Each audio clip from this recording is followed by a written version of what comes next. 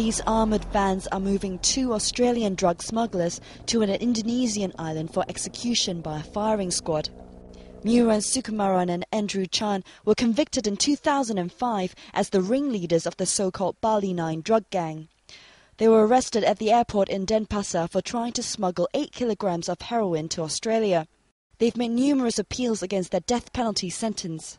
Australian Prime Minister Tony Abbott, who's repeatedly criticised the planned execution, says they've been rehabilitated in prison.